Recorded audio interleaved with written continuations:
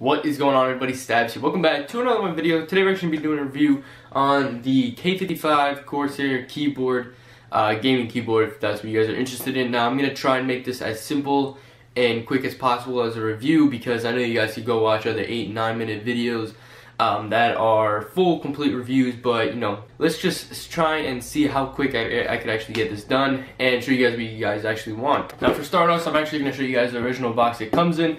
You guys can see right here the K55 RGB gaming keyboard, and I'm just going to read some of the things that apparently it does have. So you guys are going to see multiple RGB black lighting modes and immersive effects, dedicated volume and media controls, and 6 macro keys programmable on the fly. So which is all that I'm going to show you guys, and on the back it just shows a bunch of stuff, so you guys can see basically every single button that it shows. You guys can't see it from the camera, but I'm going to show you in a little bit. You have the window key lock, the detachable wrist rest, 6 macro keys, and 3 zones dynamic to any type of colors you guys want to do. So I'm actually going to show you guys the keyboard right now. So here you guys have the Corsair K55 keyboard. It is not mechanical, which is a little bit of disappointment, but for the price of this, which is actually $50, I actually got it for $60 because I got a really fast shipping.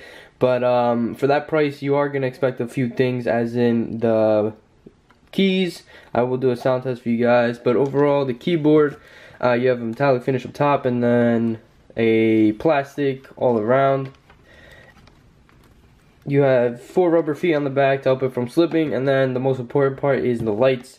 RGB lights all around. Now, for the most important part you guys are probably here for, I'm going to show you how to change the function and the lighting of the background. So, you guys are going to see here, you actually have a function key. You're going to hold that down, and you're going to go to 1. That's going to show you the first zone. So, you have zone 1, zone 2, and zone 3. You go to function 2, function 3, function 4, function 5, and function 6. You have all of these zone colors that you could show and change. Now another thing you can do is hold down function and press F1, and you're going to change the color of zone 1. Function 2 changes the color of zone 2, so you can make that any type of color. I'll just make that white right now, and then you keep holding down function. You go to function F3, and you can change the color of the zone 3. So let me just make that blue for red, white, and blue. So you guys have it right there. Let's go back to the function key. You can hold down 7 and it just turns off all the lights. Function 8 is a solid color of every single RGB, so you could keep pressing down function 8 and it's going to cycle through all the colors for a solid color that's not going to change until you want it to change.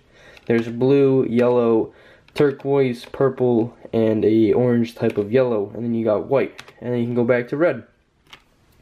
Next is function 9, which basically breathes through all of the colors you're going to see here.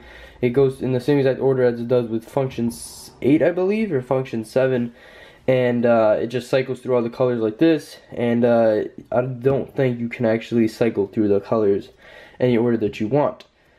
Function 0 is doing this like subtle changing effect through every single one of the colors once again, and it has the whole background just fading into a different color. Function minus is going to do the fading of the zones.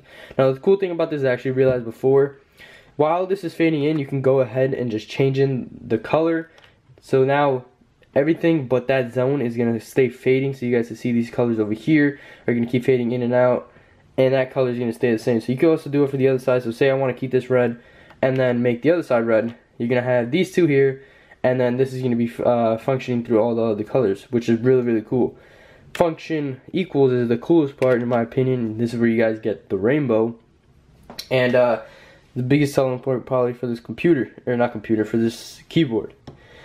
So that is it for the keys. I'll show you guys. Up top we have the macro key.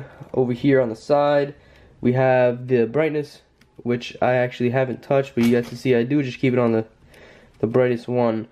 Windows lock key is right there. You have 3 media volumes. You have the mute, volume down, and volume up. The keyboard does also come with detachable wrist rest, which is kind of this like softer type of plastic, which does just connect to the bottom over here. If I can just show you guys really quick, you see you have these 2 nubs on both sides.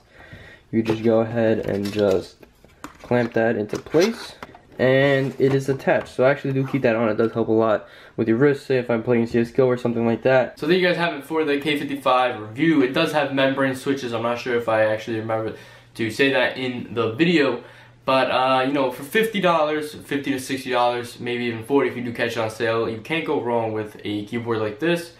You know, there are some upsides. You know, obviously the build quality, it's all plastic, but you can't really find a keyboard with these lights, and I guess the switches aren't too bad. They're not really too loud, which I'm actually going to show you guys.